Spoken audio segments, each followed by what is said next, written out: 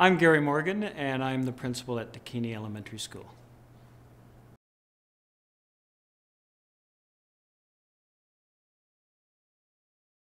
Well, since we started on our journey towards becoming developmentally responsive school, we've seen, I think, pretty significant changes within our school. One of the most obvious, and the one that people who walk into the school not knowing anything about us notice, is how calm and quiet the school is. And that they are welcomed by students and staff alike quickly and feel very comfortable because they're here. So that's one of the more obvious pieces. I think one of the less obvious and more direct to the school is that we see children who are happier, we see children who are more regulated, children who are growing in terms of their ability to recognize their own emotions and then to deal with them in more productive, effective ways. So in doing so, what we're observing is that the kids are more responsive to the adults, and the adults are more responsive to the kids. Once we got away from that paradigm of a child's behavior is a problem and the adult's role is to correct it, the data we have collected, first of all, the number of aggressive or violent incidents in the school. The year I got here 5 years ago, we had 73 violent incidents within the school that year. Last year we had 7. This year we've had 1. And this is now the end of November. So what it's showing us is that our students are much more capable of handling their emotions, and more importantly, that the adults are understanding the behavior in a different light, different paradigm that allows the child to regulate much quicker and come back to a place where they're able to cope. So the data does show that from a behavior point of view, children are more regulated. The data is showing us that the incidence of violence has dropped significantly. The incidence, when I say incidence of violence, that refers to incidents where either other children are being hurt or an adult is being hurt, or the child's being hurt. So we've seen that dramatically drop. That doesn't mean it's zero, but it's certainly a dramatic drop from what there was. The other piece we're seeing through surveying of students is that they feel more attached to the school. They feel more attached to the adults in the school. They generally feel safer. And that's all very positive.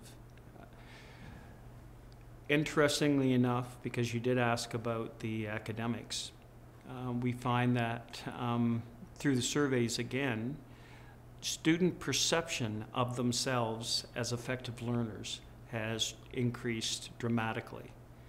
So in the survey, they're asked subjective questions about their own perceptions of their learning. And what we've seen since we've moved forward is their perception of themselves as learners has increased. So that bodes well to them moving forward and being more successful academically in the future.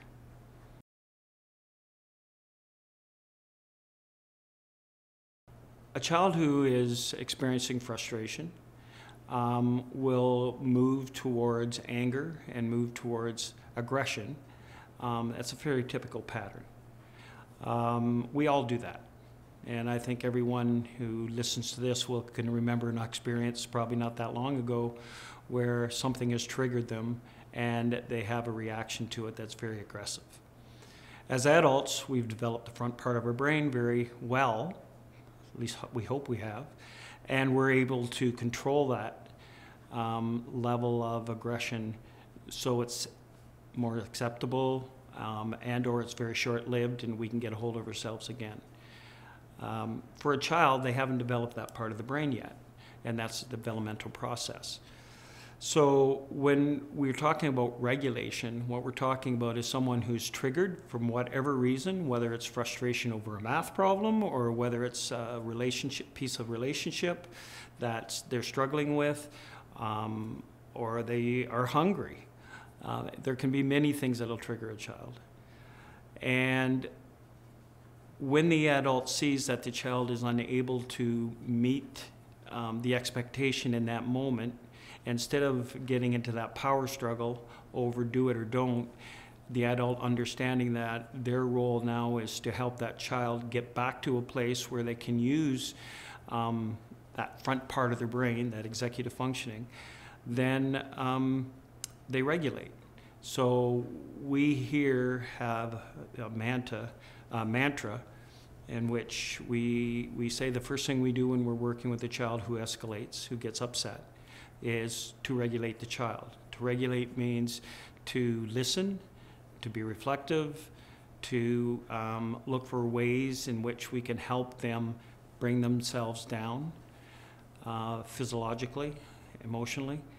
And that may be go for a walk, it may be distracting them with a game or an activity, but to get them to a point where they're then allowed to use that front part of the brain, that executive functioning, to come back to a rational place. So around our school, you'll see posters, and they're in every classroom and they're in the hallways. Regulate, relate, reason. And that's the steps we take. So the first thing we do is we don't talk about the issue. We don't problem solve. We don't tell them what they should and shouldn't be doing. What we do is help them get to a place where they feel safe, so they feel connected with us, with back in the environment. And then, only then, when they've got all of their reasoning power back, do we problem solve about the issue and move forward. For a long time, we have talked about why and how important relationship is to working with children, and that it's such an important piece. But when we got caught in power struggles with children, and for decades we've been telling people don't get caught in power struggles, but when the adult had this need for that child to do what they asked in that moment, it set up a power struggle. So when we get away from that idea that we have to have compliance immediately and got into, if they're not complying, what is it? It's in what's the barrier? What's in their way?